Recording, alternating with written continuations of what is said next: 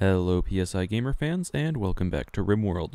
We are continuing from where we left off last time, with Tyson working on some components at the fabrication bench, and Shepard is drilling for some steel. The following evening, we can also see that a polar bear has come onto the map and is trying to eat our husky, and so Shepard, Lek, and Johns will work together to take it down.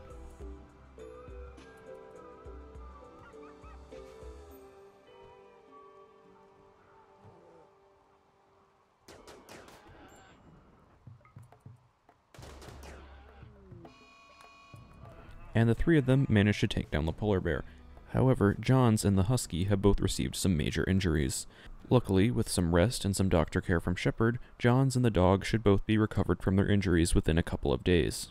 And at this moment, we can also see that there is a meteorite comprised of jade falling to the north of our base. We do not have time to mine it right now, however, if we need some extra money, that is where we should look.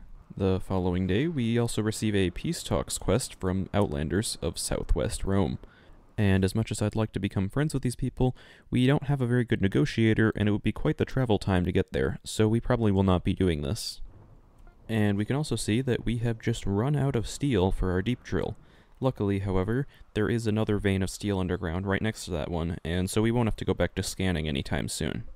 In the evening, Shepard will work on laying down some flagstones in order to increase movement speed, and then Shepard will start working on upgrading our defenses. He will be constructing 4 new mini-turrets, as well as walls and sandbags to keep them safe. And the next day, we can see a slave ship passing by, and so Lek can call them to do some trading. We can sell them a couple of old weapons for a small amount of money, but more importantly, we have a large amount of money saved up from last episode, and I would like to buy Petra. And if we look at her stats, I think it is quite obvious why we chose to buy her. Overall, she is a pretty good worker. She is quite good at mining, and she's actually better at social than Lek.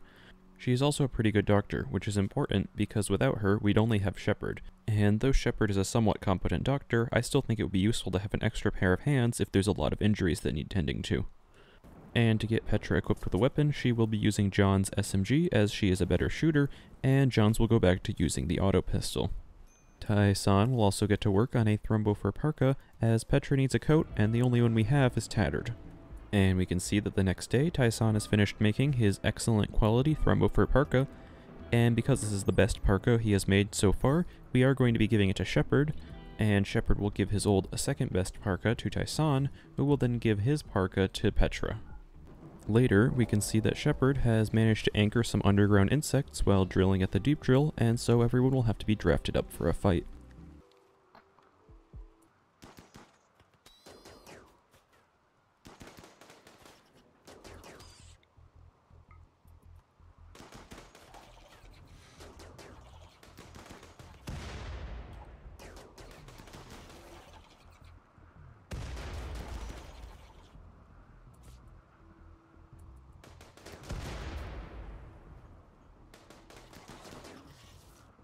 And the resulting fight is ended rather quickly, though Mechanoid does receive a couple of cuts on her arms and legs. And now it is time to give Petra her own bedroom, and for this I think we will be repurposing our old armory as we are about to move that to a different location. We will start the work on Petra's bedroom by making the old armory slightly smaller. This makes Petra's bedroom the same size as everyone else's bedroom, and it also makes it easier to heat. Shepard will start working on replacing the concrete floors in Petra's future bedroom with stone tiles. However, before he can finish this, he will go to attend Tyson's party. And unfortunately, the party will have to be called off, as we are being raided by a large group of Mechanoids. They have drop podded into the area, however their drop pods have scattered throughout the map. Aside from a single Lancer which landed inside of our base and was disposed of quickly, all of the Mechanoids have arrived outside, and so we can get full benefit from our kill box.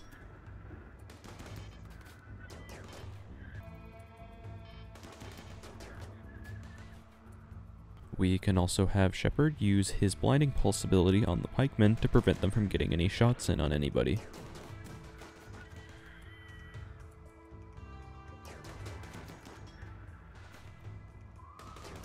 And after a short fight, all of the Mechanoids have been defeated and everyone can go to bed.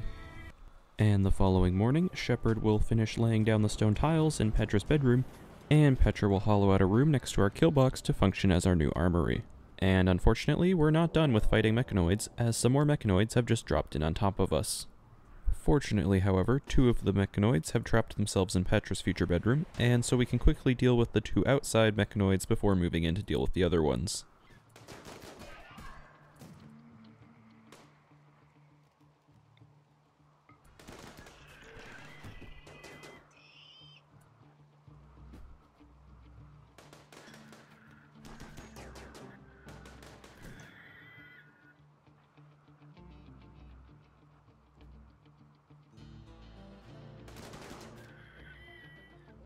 And then Tyson can spend the rest of his evening shredding Mechanoids down for steel. And in the evening, we can see that Johns has completed the research project for Starflight Basics. The only thing this gives us for now is the ability to construct ship structural beams. However, this research project unlocks all of the other spaceship research projects. And so, in continuation of our quest to build a spaceship, we will now be researching the Johnson-Tanaka drive, which allows us to construct a ship engine. The next morning, Shepard finishes laying down tiles and furniture in Petra's bedroom, and Tyson finishes making some advanced components at the fabrication bench. And Tyson can use these advanced components, as well as some plasteel, to get to work on his next project, a bionic leg. However, he will not make very much progress on his bionic leg, as for the 3rd day in a row, we are being attacked by Mechanoids from above.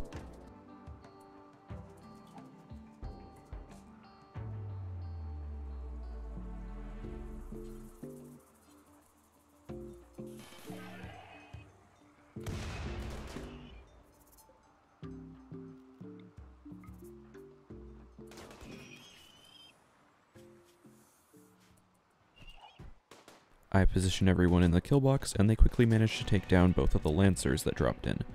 There is also a pikeman that has dropped into John's bedroom, however it is also quickly dealt with.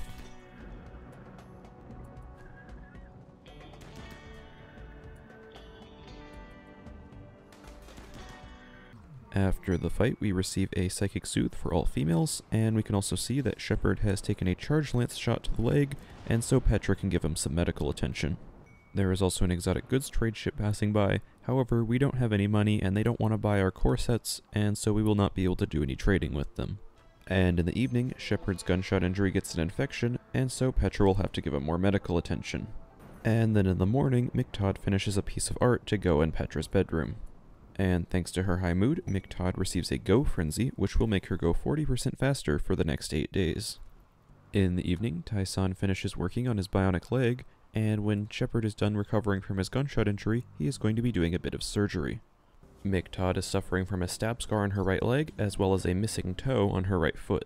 Both of these injuries slightly slow her down, so if we were to replace her right leg with a bionic one, we could significantly increase her movement speed.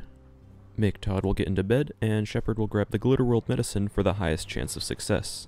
The procedure takes about an hour, and when it's finished, we can see that Shepard has successfully completed his first surgery. We can also see that in place of McTodd's previous leg injuries, she now has a bionic leg, and when she is fully recovered from her anesthetic, it should improve her moving speed by about 12%. We can also see that Shepard has developed an immunity to the infection in his leg. The next day, we can also see that a snow hare has self-tamed, and so I think we will keep it around. We have enough food to feed it, and I think it would be cruel to slaughter it unnecessarily. And the following day, we are being gifted with 13 units of flake inside of a cargo pod. And we will not be using the flake as it is rather addictive, however we will haul it inside as we could sell it to the next trader that shows up. And the following evening there is an exotic goods trader, so we can sell them the flake, and in exchange we can buy a small amount of gold. Tai-san finds some steel underground, and then the next day there is another slave ship passing by. Unfortunately, we will not be doing any trading with the slave ship as they don't want to buy very much of our stuff, and we still don't have very much money. In the evening, a chunk of a spaceship falls from the sky and lands to the north of our base, and in the morning, Johns finishes the research project for the Johnson-Tanaka drive, and our next research project will be Starship reactors. Later in the day, Shepard will start working on a second deep drill so that we can drill for steel twice as fast. However, his work will be interrupted by a manhunting pack of red foxes. We are not currently equipped to deal with such a large pack of foxes, and so McTodd will go close our doors and we will just wait them out inside our base. Shepard and Petra spend some time drilling steel together, and the following morning, we receive a Persona Core offer from the friendly tribespeople. Persona Cores are very valuable and rare, and you need one to build a spaceship. However, before these people will tell us where a Persona Core is, we do need to get 40 goodwill with them, and we also need to have 1,500 silver to trade with them. So we will not be able to get a Persona Core now, however it is something that we will need to look into in the future. Later that day, Tyson will turn our kill box area into an enclosed room so it can stay warmer, and then we receive a cargo pods drop containing a large amount of bird skin. And throughout the day, using some steel and components, we will construct some transport pods on our pod launchers as well as some hydroponics basins. In the middle of the night, there are some travelers passing by who are quickly devoured by the manhunting foxes, and for some reason, this causes the Mechanoid cluster on our map to wake up. And included in this mech cluster are two mech assemblers, one of which will summon pikemen and the other one which will summon centipedes until we stop them. However, to get to the Mechanoids, we will first have to take down the remaining foxes that stand in our way.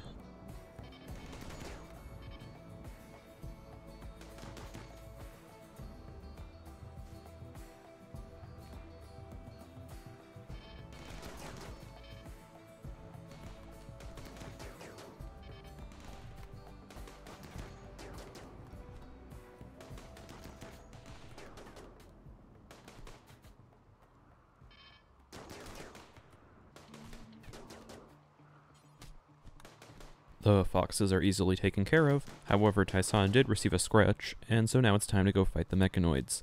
And for this fight, Johns has equipped the EMP grenades from our armory because they can stun Mechanoids. All 6 colonists go up to the top left corner of the map where they can hide behind a mountain and prepare to fight the Mechanoids. However, on their way over there, Petra does end up getting shot in the leg by their turret. It takes a couple of hours, but by using the protection of her shield belt, Mechanoid is able to bait a scyther and a pikeman into following her to their deaths.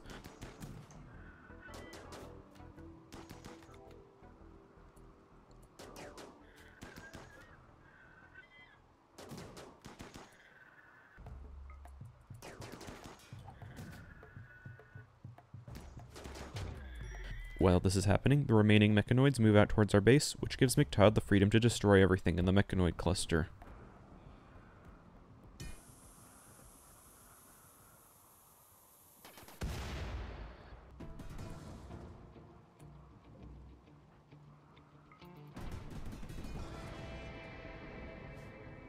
Tyson then suffers a daze as some of the Mechanoids are coming back to confront us.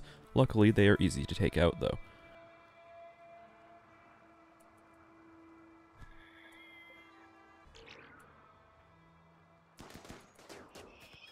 And on our way home, Johns also goes into a daze, and we can see that the centipede from earlier has wandered into our kill box and is being taken out by our turrets.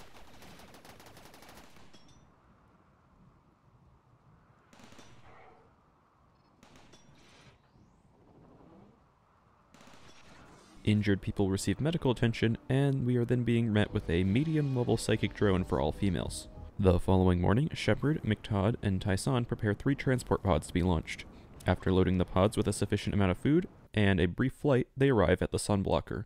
The Sunblocker is being defended by a Mechanoid cluster, however the cluster is far enough away from the Sunblocker that our 3 warriors can destroy it without it waking up.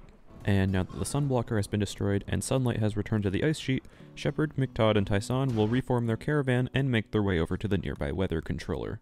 And in the evening, we are being raided by Mechanoids again. They are dropping right into our base, and only Lek, Petra, and Johns are here to defend it. And unfortunately for Petra, she is trapped outside and is shot down by the Mechanoids before she can get into cover.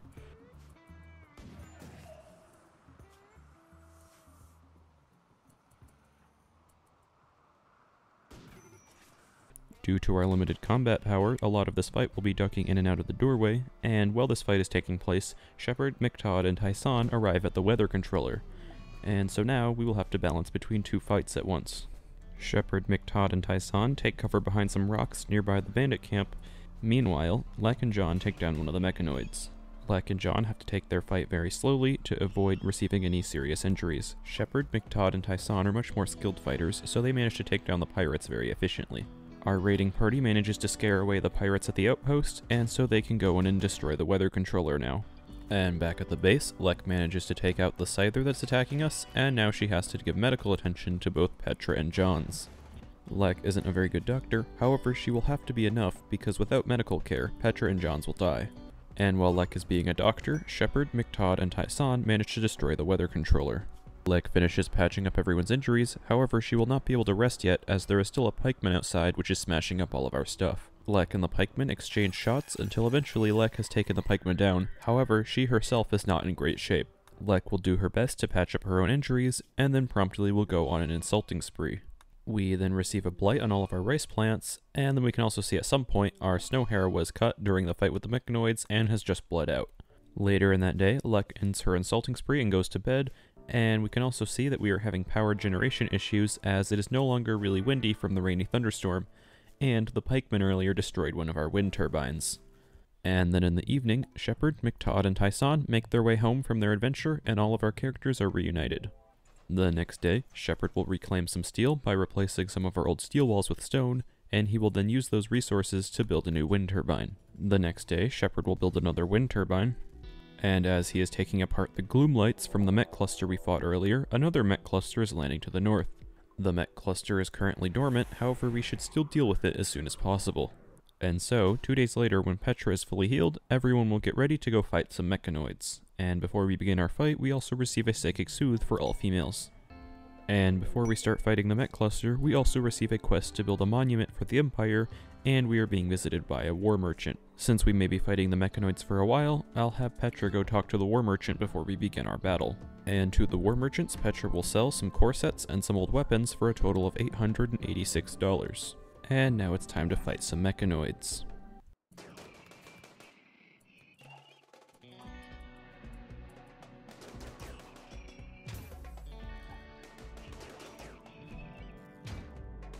The scyther guarding the mech cluster is taken out very quickly, and then with some carefully thrown EMP grenades, the turrets are no problem.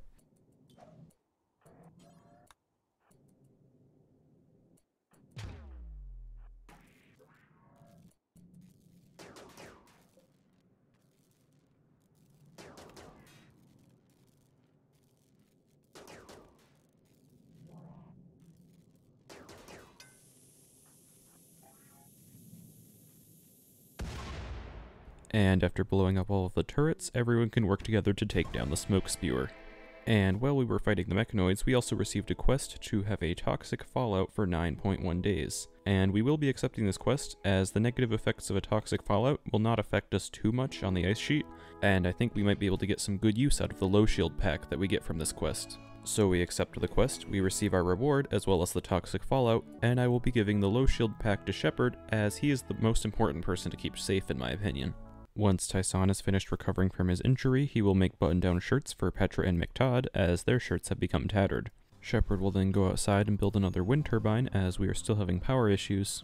And then since we have a day left to accept this monument construction quest, we will be accepting it for the goodwill, as we have the resources required to finish the monument. Shepard will put the monument marker down in our yard, and he will get to work on building the outer walls of the monument. However, we will have to be careful with how much time we spend per day on the monument, as we do not want Shepard to be getting sick from toxic buildup. We can also see that in the middle of the night, our husky has gotten sick from the flu, and so Shepard will give him medical attention after he finishes his breakfast. We will also be moving all of our batteries out of the hydroponics room and into our storage room, as I would like more room to expand our hydroponics in the future. And in the evening, after Shepard has finished up the walls to the monument, we are being visited by a shaman merchant. Petra goes outside to trade with them, however they do not have anything that I found to be worthwhile, and so she comes back inside empty-handed. In the morning, the shaman merchant is leaving, however they have also generously left us a gift of 29 gold. And right after they leave, we are being visited by a bulk goods trader from the Civil Outlander Union. These people will buy our insect meat, some cheap leathers, some old clothing, and some corsets. And then from the traders we will purchase some boomalope meat and some chocolate. And after some consideration, I have decided that we will also be buying a cat. Cats are considered to be rather useless, as they will not do work around the colony like the husky will. However, they will frequently boost people's mood by nuzzling them, and because they consume rather small amounts of food, I think it might be worthwhile to keep a cat around for now. Shepard will start working on the stone-tiled floor for our monument, however his work will be interrupted by a Mechanoid cluster landing to the northwest of our base. And so we will be drafting up and preparing to face the Mechanoids. And on our way over to the Mechanoid cluster, there are also some more spaceship chunks landing nearby our base. I position everyone behind the Mechanoid's defensive wall and prepare for a fight. Unfortunately, I forgot to take into account that the Mechanoid turret could shoot around the corner at Petra, and Petra did end up losing one of her kidneys.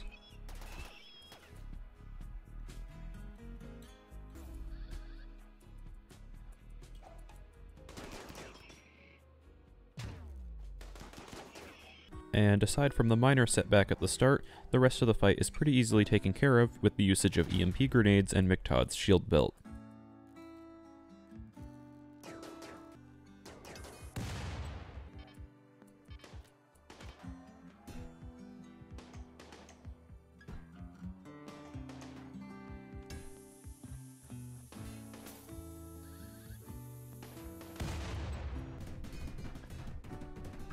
And then everyone can work together to destroy the climate adjuster as well as the mechanoid assembler. Everyone heads home to get treated for their injuries, and when they do, there is a cold snap hitting the ice sheet, meaning it will be colder than usual for the next couple days. We are then visited by some royal tribute collectors, who we cannot afford to give anything to, and then we receive some cargo pods containing a small amount of muffalo wool. Later, Tyson will work on making a flak vest for Petra so she can be better protected. And then later in the day, Shepard finishes the research project for Starship reactors. Our next research project will be machine persuasion, however I think this is a good place to leave things off for this episode. As always, I'd like to thank you all for making it to this point in the video, and if you enjoyed, I'd like to encourage you to leave a like, and if you'd like to see content similar to this, maybe even subscribe to my channel. With that being said, I will now be ending this video here. Thank you all for watching, and I'll see you all in the next one. Goodbye.